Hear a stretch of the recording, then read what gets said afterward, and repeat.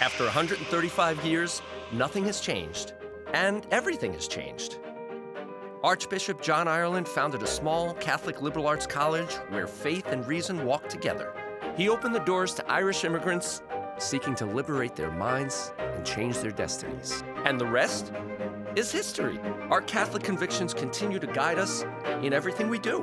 We're working to make this world a better place, and we just can't stand still. We have the vision, passion, and momentum to embrace the future. We've transformed into a comprehensive urban university with 8 colleges, 10,000 students, and more than 110,000 alumni strong. We're all about change. It's in our DNA. We are going beyond Minnesota and taking our place on the national stage.